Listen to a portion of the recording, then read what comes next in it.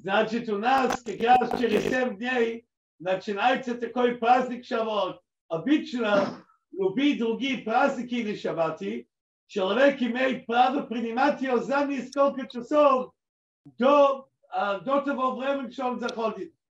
Но тут на Шавуот у нас есть такой очень интересный закон, нет? И почему нельзя?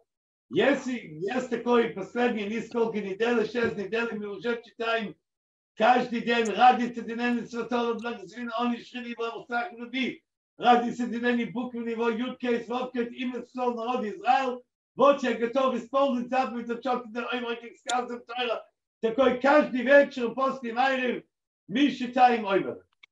Но один из слов, который мы там читаем, там написано полными будут они.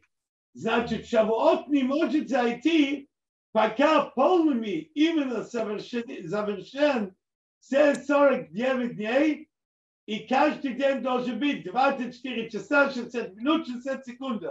Почему полными будут они?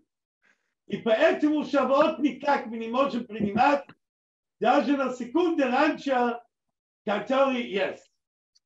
Еще и задается вопрос, почему? Почему именно это связь между Шавуот и обычный и счет Оймера, что нельзя даже принимать ее на секунду раньше. Еще один вещь.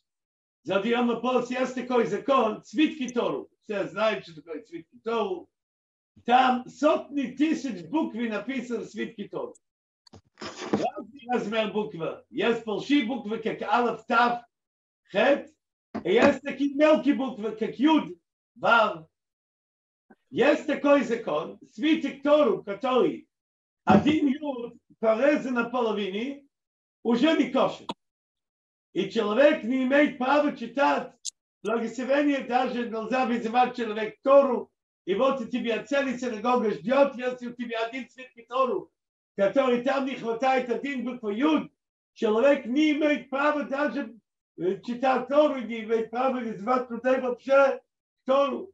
Задается вопрос в конце концов, какой трагедии, ну один мелкий буква Юд не хватает, и каждый из нас и так знаем, что там должен быть написано, и мы знаем, как его читать без этого буквы Юд, с этой буквы Юд и так далее. Задается вопрос, почему мы это не видим, почему как раз Тора так строгий в эти вещи.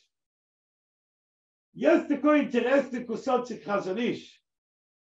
В прошлый раз мы проверяли, мы нашли на русском языке, кто-то тут нашел, что на позиции в русском языке эмуна витахон.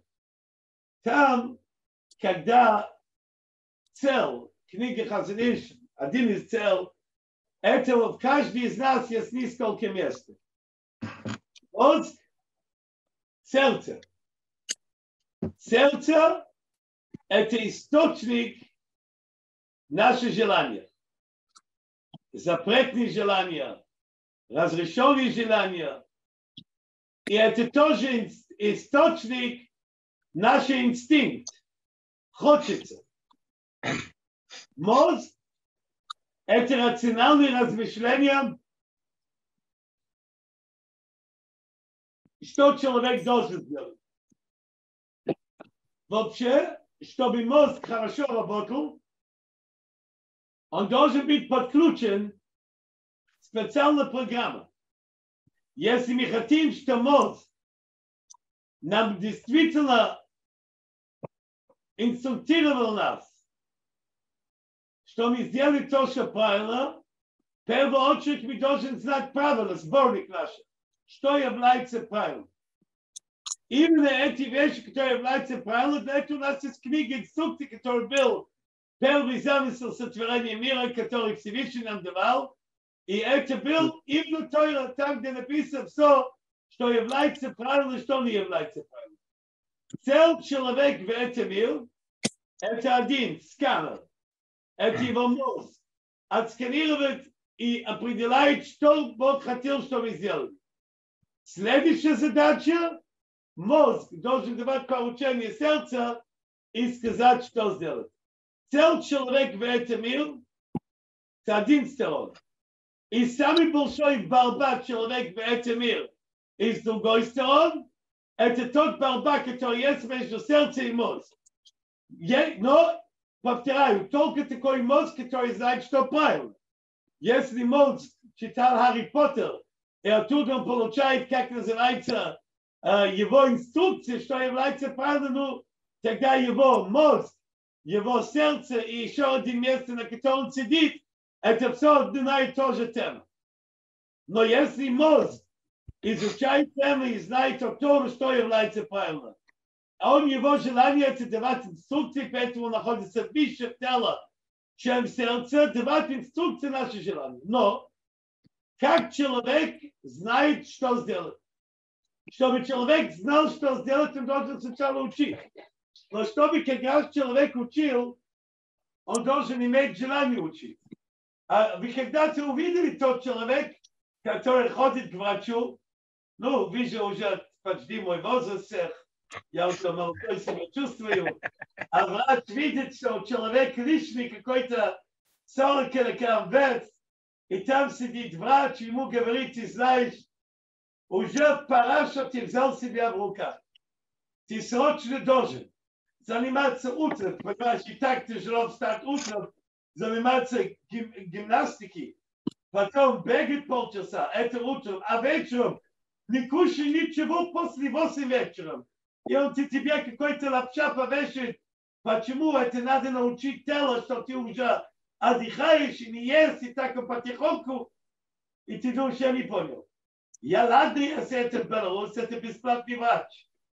Либо в Украине. Но если в Израиле я еще платил врач, я его деньги давал, он меня еще будет, как сказать, отчитывать меня. И что обычно особо интересно, когда сидит этот же врач, который тебя читает лекцию, а у него есть такой пузик, как тройная подушка. Понимаешь, и он меня еще читает меня лекции, когда он сам, извините, исполняет один и сделал что-то другое.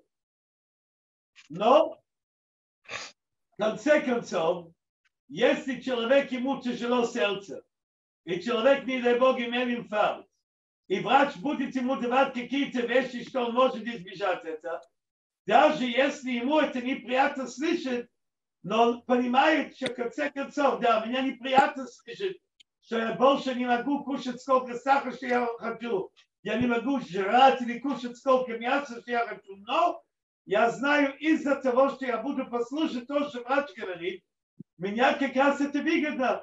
Почему? Потому что я могу быть потом здоровый, и все у меня будет нормально. И тогда человек, даже если это ему неловко, но послушает, потому что это в его интерес, потому что он понимает, что он будет жить, извините, намного дольше, он будет жить намного дольше, у него как раз будет, как сказать, еще много других радостей в этом. Это один сон. Также мы. Почему вообще обычно люди не любят ходить на уроки Тору? Потому что либо на какие-то другие похожие занятия. Потому что люди слышат такие вещи, которые понимают, что ему как-то находится в сложной ситуации. И реально получается постоянно война между головой человека и его мозг, который источник знания это Тора, и его инстинктные желания, которые есть, которые его материальные требования, его lust, его desire, его как хочется делать всякие вещи, кушать какие-то вещи, и он понимает подсознание, что это неправильно. И поэтому, чтобы найти человека, который готов сидеть и заниматься, то, что будет работать напротив себя, это тяжело. Тогда задается вопрос, тогда как человек может это сделать? Только один. Человек должен понимать, что все его материальные желания и то, что он думает, что он балдеет, и он думает, что он получает какие-то материальные удовольствия, человек должен понимать, что это только он думает. Это все, как у нас говорится, imagination, как это будет на русском? Сказка. Как, не представление Бога того. Это просто как он думает, что он там есть, а реально это там нет. Воображение. Как? Воображение. Да, но в самом деле это воздух. Это как я когда-то вам говорил, мой начальник Равин Дишон много лет тому назад меня говорил, когда я еще был в Киеве. Он сказал, человек имеет право представить, что он хозяин весь улицы Хрущатки. Но если утром он пойдет по всем магазинам и начинает собирать аренды, и кто-то ему даст в морде, пусть не приходит с претензией. Так, понимаешь, то, что ты думаешь, это хорошо. Но если реально это не так, тогда это не так. И тут тоже. Конечно, часто мы как раз думаем, вау, у нас так кайф, особенно когда человек на ушах, я обалдел. У меня такое искусство, вау, это так вкусно, так приятно, так плохо, все прекрасно. Но это в самом деле там ничего нет. Это только фантазия. Это было то слово, которое я сказал, это чистая фантазия. И поэтому тут получается, и тут это очень важно, сосредоточиться на то, что я сейчас говорю. Когда человек понимает, что инструкция получает мой мозг, который давал именно Творец все творения, которые. И когда инструкция получает именно тот, который управляет нас и управлял нас из тем сотворения мира. И я понимаю, что тот Творец, который нам давал, он давал только инструкции, которые в нашей. И я понимаю, что еще один важный момент, что даже те материальные удовольствия, которые я имею, это чистая фантазия, реально там ничего нет. Это у нас называется VR. Виртуальной реальности, но там, как только заканчивается тот полчаса, который ты платил, на это VR, даже если у меня тоже есть пинск, где ты можешь платить за это VR. Так, но это виртуальной реальности, но там ничего нет. И как только будет какой-то у нас пару дней тому назад, мой дом возле, наш развлекательный центр, я видел, что у нас как раз вырубился электричество дома, я хотел узнать, если это проблема у меня дома, и я пошел в свой соседний центр, я сказал, ой, Мойша, у нас проблемы. Я говорю, в чем проблема? Понимаешь, у нас тоже свет вырубился, и там люди сидят в комнате VR, виртуальной реальности, вырубился компьютер, и там люди сидят там в бане, а у них в оба баны были залиты, вырубился свет, и там на кухне готовились какие-то день рождения. И у них как что будет, я говорю, не переживай. Давай добавим каждый по полчаса. Можно доверять Беларусь за полчаса все включит. Слава Богу, за минут 20 уже все включит. Но тут получилось такой интересный вещь, который там находился, что когда человек понимает, что Творец все творения нам давал эти указания, которые в наш интерес. И эти материальные удовольствия, которые мы имеем, это чистая виртуальная реальность. И тут главное понимать следующее.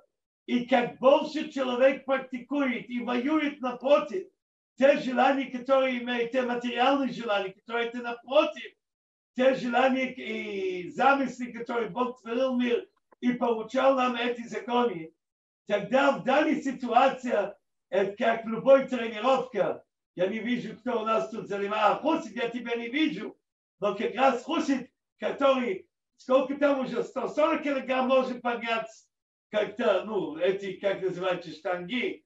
Так, но первоначально ему и 50 был тяжело поднять.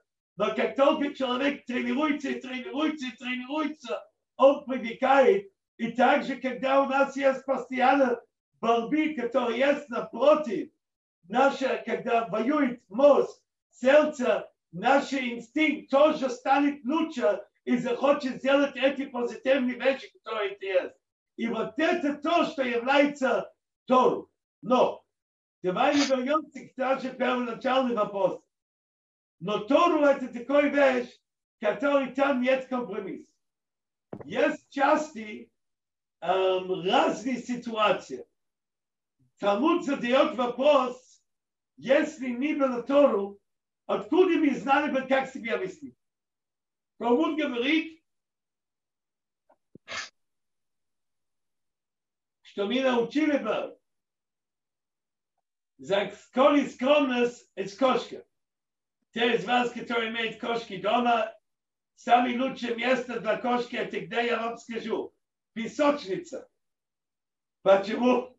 Она туда ходит с ее лапами, занимается то, что занимается, и засыпет назад. И потом дети приходят это играть. Так? Это называется песочница. Почему? Вот она скромная, не надо было, она научила бы нас, что человек не должен показать все сантехнические канализационные вопросы, которые у себя есть в теле. Тому говорит другие вещи из других мест. Но в самом деле, когда мы понимаем, есть иногда вещи, где есть разный глаз между инстинкт человеческий и между законом Торы. Например, есть такой интересный закон, что если я имею магазин, на какой-то улице Тизингов я продаю ковры, другой человек не имеет права открывать разный магазин, который продают такие же, похожие ковры. Почему это называется, что ты как раз вникаешь в жизнь твой друг, и ты не имеешь права это сделать. Но этот закон касается таких вещей, материалов. Но если ты имеешь такой школы, как я, Бет-Арон, Киев и Яд Исраэль, и в соседний двор открывается новая еврейская школа, такие же традиции, функции, я не имею права жаловаться. А даже если у меня были определенные учителя, и там какие-то новые молодые учителя, естественно, все уйдут от меня туда, тогда...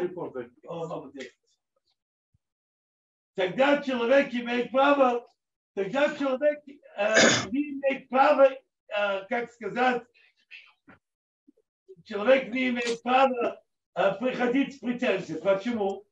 Потому что когда есть конкуренция по изучению Тору, из конкуренции учеба только развивается мудрость. Как написано, кинат соврим, спасибо. Хорошо. Это называется кинат соврим тарбе хохма. Когда есть зависть, развивать учебу, это только увеличивает мудрость. Тимон спросил какой-то простой гражданин, он был сказал, как тот человек, который открывает новую школу, он скотин, он жлоб, надо на его писать в газету, он, наверное, обманщик, еще какой-то. Но Тору учит нас, что является этично и что не является этично. И поэтому это очень важно иметь этот барометр, который меряет и учит нас, что является тактичный, корректный, этичный, и что является в самом деле свинца и так далее. И поэтому каждое слово Тора это важно. Но Тора, когда меня говорит, ну, Моше, объясни мне, что такое Тора. Я говорю, я могу сказать так. У нас в Беларуси есть такой закон, что каждый юрлиц, чтобы давать, есть такой две сайты, либо право.бай, либо норматив.бай. Ну, у нас тут есть адвокат, юрист, а те, которые занимаются бухгалтерией, они имеют другие документы, которые надо обязательно условно подписаться, к эти журналы увидеть все изменения закона, которые проходят каждый месяц. А когда меня спрашивают, Моше, а Тора что? Я говорю, Тору нам дали 3300 с лишним лет назад, и уже тогда было заложено, в законе имею я право ехать на шаббат, либо я не имею права ехать на шаббат. Имею я право лететь в самолет или нет? Имею я право использовать компьютер? Как компьютеры не были, да. Вот это Тору, потому что Творец творения, он заложил все, как сказать, будущее соображения, приобретения, которые будут, и там уже все заложено. И нам не надо написать на toldot.ru, так, или Сифария, или другие какие-то сайты платить бешеные деньги каждый месяц, чтобы как раз получить обновление этих законов, которые есть, потому что у нас все заложено. Но, чтобы сохранить целостную Бог хотел нас научить до Шавуот полными буквами. Сфират Омер не считается Сфират Омер. Если это 48 дней, 23 часа, 59 минут и 59 секунд, потому что не исполнились полными буквами. Свитки Торы, где там сотни тысяч букв. Не является совершенной книг Тору, если там не хватает хоть один маленький буква Юд, который есть. Потому что Ашем хотел нас научить из первый день, что Тору у нас в нем нет компромисса, чтобы, не дай Бог, мы не изменили. Исполняем или не исполняем. Для этого, сейчас, секунду.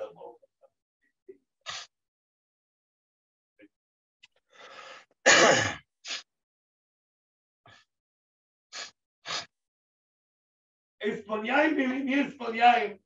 Для этого тоже есть такой приятный кусочек хазаниш. Когда я, как сказать, раскрыл это хазаниш, я тот ночь лучше спал. Почему? Каждый из нас любит читать себя веры. Кто больше, кто меньше. Но я же за свою жизнь тоже... Спасибо. Какой лучше? Хорошо. Значит, каждый из нас, я тоже за свою жизнь нарушал, к сожалению, немало нарушений. И ты знаешь, а когда человек нарушает, он целый день чувствует себя какой-то неудачей. Иногда, особо такие, как я, которые имею, уже сидел немало, скоро буду бели. Ну, она как раз совпадает в тот страна, где я нахожусь. Будет, есть мух, бели ухи, у обезьяны, у бели бородой будет больше. Ну, такой целый серия, который можем разрабатывать. А я в последнее время много разрабатываю. Я люблю разрабатывать всякие слоганы. Последний слоган я тут запускаю новый хостел в Минск. И как раз, но я как раз перед тем, чтобы открыть, я анализировал кучу других хостелей, которые есть. У меня работает еще у меня целый такой группа маркетинг, там, целый большой бригад толковых людей. Ну, сказали, надо найти в Инстаграм хорошо работает слоган. А я как раз вчера, я говорил, платил за хостел и получил гостиницу. Так, потому что наша хостел в отношении их хостела, это как Хилтон в отношении хостела. Вот, нашел название. Значит, вот я седой, very скоро. И ты знаешь, когда человек нарушает, ну, Моше, ты хочешь себя считать верующим. А какой, ну, не хочу лгать, потому что записываю урок сегодня, какой ты верующий, Моше, если ты мог, не дай Бог, когда-то сказать лашон ора у кого-то. Какой ты это, если ты когда-то опоздал на шахрит? Какой ты это, если ты мог где-то не на тот посмотреть и так далее? Но потом я нашел такое прекрасное название, которое Хазаниш называет так. Эмуна мецумцемет. Как это правильно перевести на русском? Верующий определенный, ограниченный. Но все равно, даже, потому что вот это то, что Хазаниш открыл. Конечно, человек, который верит на 100%, он не может никогда ничего не нарушать. Но есть такое вещь, эмуна мецумцемет, я верующий есть Бог. Я вижу, как он меня помогает. На самом деле я не заслужил. Я вижу, как он меня награждает, когда я сделал какие-то сверхъестественные вещи. Я вижу, как он меня наказывает, когда я плохо себя вел. Но при том, что я верно, иногда не позволяет себе как-то, знаете, что я имел в виду, да? Не очень себя вести. Но это не значит, что я должен списаться от верующих. Остаюсь верующим. Эмуна мецумцемет. И, конечно, наша цель, поэтому мы учим, чтобы, дай Бог, развивать это ограниченное верующее до какой-то более определенной и расширенной верующей, которая есть. Но вот это то, что за праздник Шавуот Бог внедрил у нас, что ни один Тора должен быть целый. Если я где-то не соблюдаю, есть два варианта, вы знаете, я вам всегда давал пример. Если человек имеет, два человека стоит рядом, вот один тут стоит и один тут стоит, тот маленький, вот он такой, он только доходит до пупик, тот, который стоит рядом. Есть два варианта, как расти. Либо сам расти, а другой вариант, который люди обычно любят привлекать, это отрубить ноги этого, и вот он уже стал такой меньше, чем я. Человек должен знать то, что касается Тору и веры. Не потому что у нас какие-то трудности, жизнь у нас как-то проявила нас до такой момента, что у нас, к сожалению, не все так получилось. Иногда мы где-то нарушали, иногда у нас был какой-то слабый момент, иногда мы просто не выдержали, иногда у нас какие-то испытания были сверх нас возможность держать. Но даже если это происходит, но нам не надо забирать целиком Тору и сказать, нет, давай мы поменяем законы, давай мы ее сейчас сделаем более современным. Нет. Тора оставь цели, что у нас всегда был напротив нас имидж и понимание, что он должен быть. И с другой стороны, я буду потихоньку свой темпом работать на себя и развиваться лучше. И вот это то, что как раз вот это то, что Бог как раз научил нас, как развиваться, как двигаться дальше. И самое важное, что вы цели не забыли, тоже важно, не самое важное, тоже важно. Один из красивых традиций Шавуот, который заходит в следующий четверг вечером, поэтому я был попросил организации уроки, если вы хотите еще один урок, что это был в среду вечером, следующей неделе, потому что на четверг вечером это уже праздник, нельзя это купить цветы дома, украшать свой дом с цветами, не надо слишком, чтобы как раз вспоминать те цветами, которые был на горе Синай, когда мы получили Тору, Тору был передана приятность, которая есть. И также красивая традиция, это именно пятница, кушать какие-то молочные продукты, какие-то молочные пироги, такие молочные вещи, которые люди обычно не позволяют себе, чтобы на Шавуот видно было дома, что как раз вы это дело кладут. Ну, для вас в Израиле всех, или наши товарищи, которые тут сегодня из Канады тоже, нужны цви, там в Америке это есть, и в Израиле это у вас есть, но у нас в этой стране, у нас нет таких больших количества, а для нас это каждый день праздник, когда есть что-то молочное, которое появляется, и поэтому и тут как раз, я помню уже в течение много лет до того, что мы научили, как стать какие-то более серьезно, как мы отмечали праздник Шавуот молочный, мы давали эти тосты с какие-то твердый сыр. Ой, у них был такой праздник, у нас тоже сегодня молочный, еще какао. Так, из какой-то коровы нашли какое-то вонючее молоко, которое даже когда ты добавил это с какао, еще чувствовался, как когда тот корова в последнее время занимался его технически, как сказать, нужды, которые делают. Но для этого это был какой-то вау, такой крутой праздник, который это есть. Поэтому есть такая традиция. Кушать эти молочные, если есть возможность зайти в синагогу в пятницу утром, чтобы услышать 10 заповедей, как написали мудрецы, что да, у нас мы не отвечаем то, что был когда-то. Наоборот, каждый год Бог нам дает эти 10 заповедей заново. Тогда у нас, конечно, этот праздник будет большой, радостный праздник, удачный праздник, веселый праздник. И как раз мы заново будем чувствовать тот большой праздник дарования Торы, который Бог нам давал.